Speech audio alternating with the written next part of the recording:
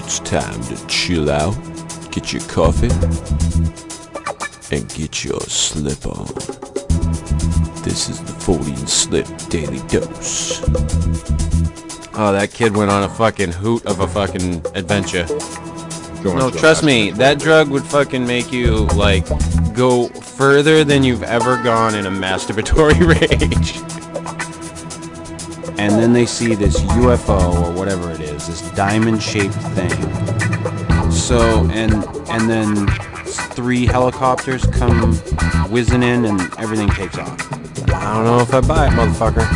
Did Bigfoot come out and tickle somebody's balls? Alright, you hooligans. Fortean Slip Daily Dose starts now.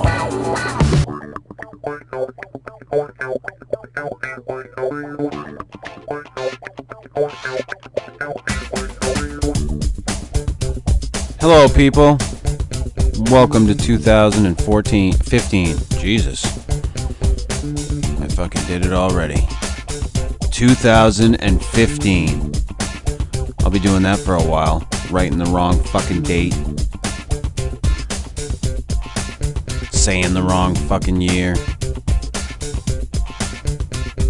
Welcome to the new year, ladies and gentlemen. This is the Fortean Slip Daily Dose, episode 26. This is the Let's Smash Some Atoms Together for the New Year episode.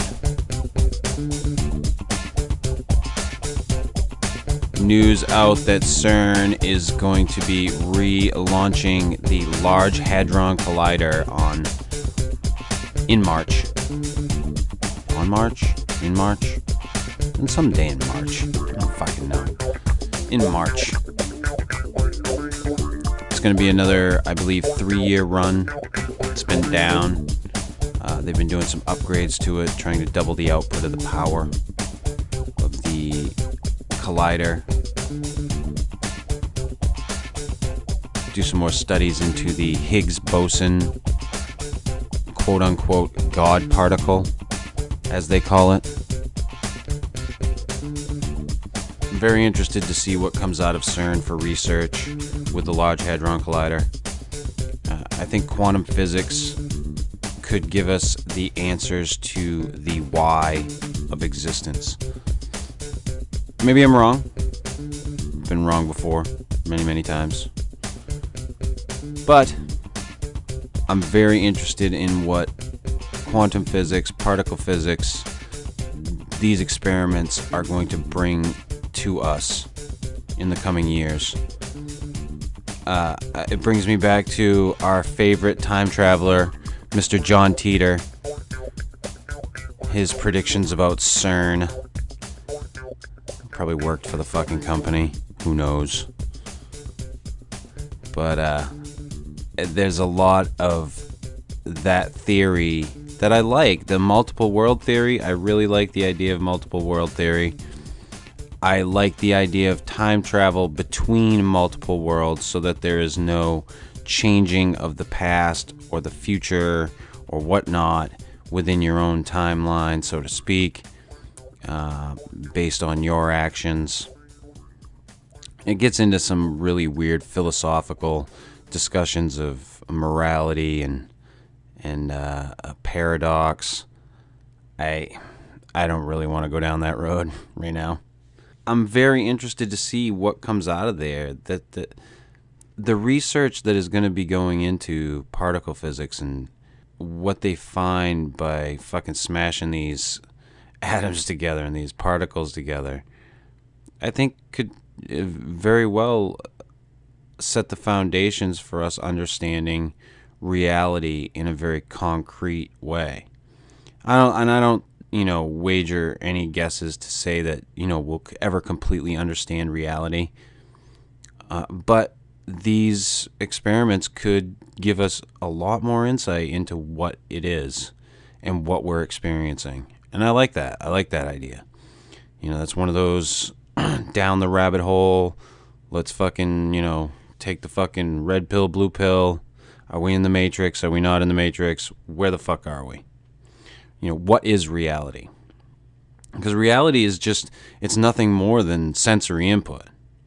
I mean, what we perceive as reality is nothing more than what our brain is telling us is here. Or is it? And that's the real question. Matter, everything is made up of mostly empty space and particles vibrating. So what is it? And I think that's a very good question to ask, and I think it's a good question to have answered. Maybe I'm wrong, but I like that we're asking those questions. I like that these things are happening. And I like that they're going to try to do it with this fucking Large Hadron Collider. And I know people were fucking worried about, oh, we're going to create a black hole and they're going to suck the Earth into it. Yeah, shit. If shit happens, you know? I mean, people were worried about the atomic bomb, and yeah, it created some weird shit, but people figured it out.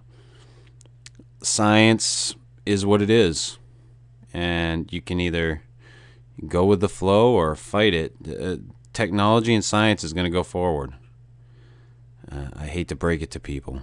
It's done nothing but go forward. Knowledge compounds on itself. There's exponential growth there. And where it's going to take us, we don't really know. And I don't think we can even comprehend it. But I think it's fascinating. And I'm along for the ride. That's for damn sure.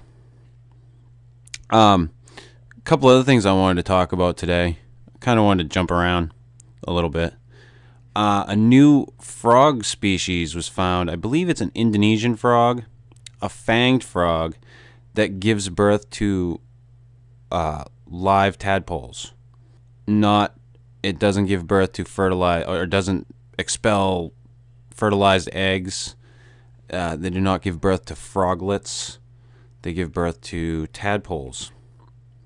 And the interesting thing here, I guess, is that most of these, there's only a few species of frogs that do this, for one.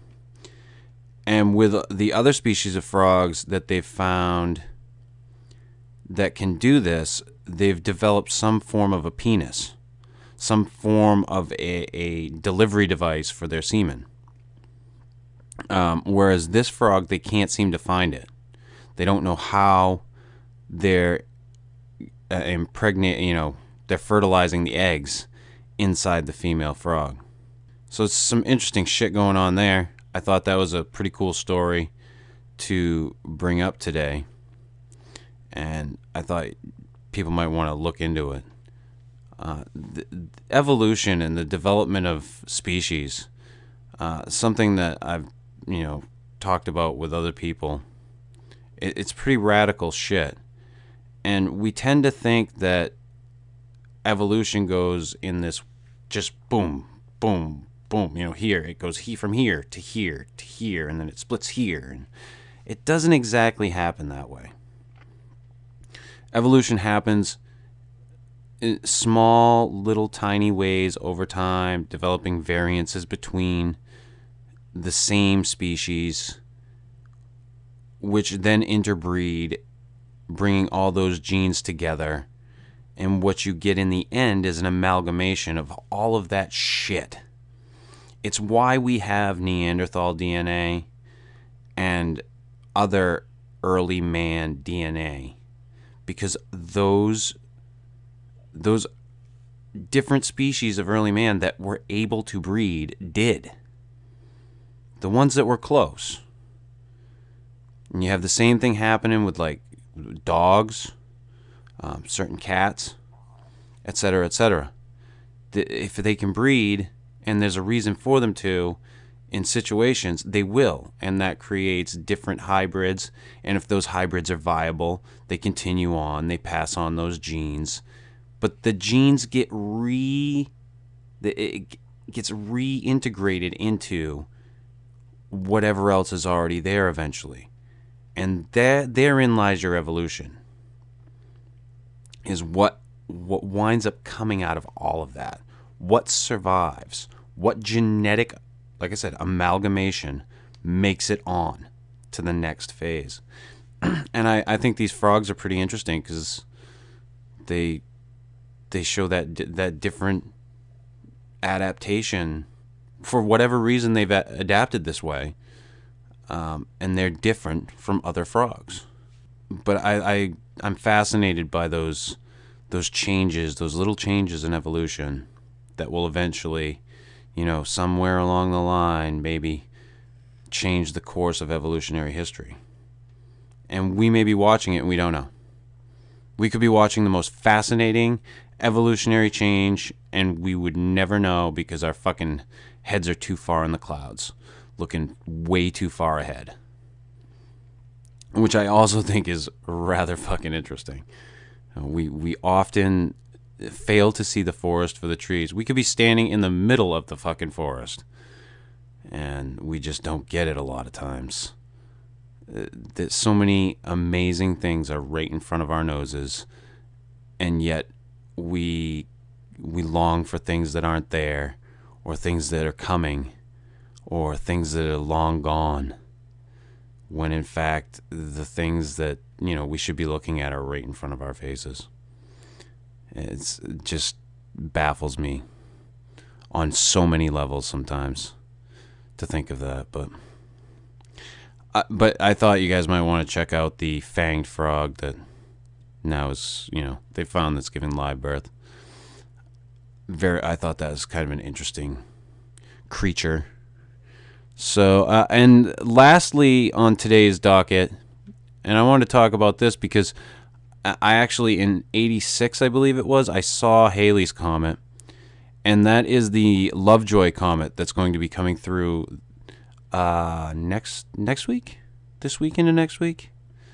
I know on the 7th it's supposed to be the best night for viewing.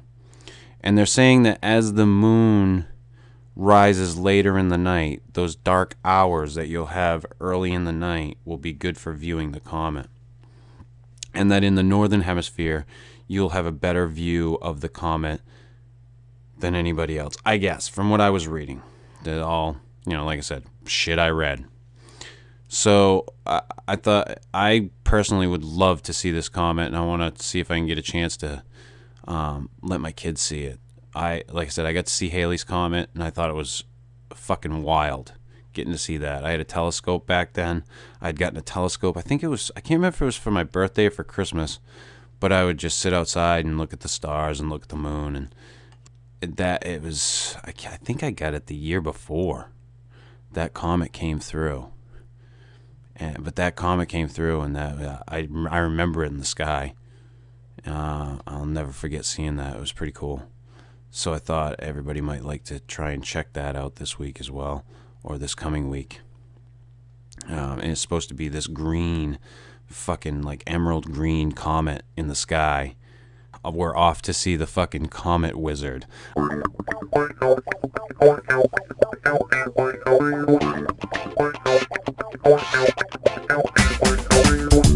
This has been episode 26 of the Fortean Slip Daily Dose. If you like this shit, hit the like button. If you haven't subscribed, hit that subscribe button. Leave a comment. Give me some ideas for fucking shows, people. I want to hear them.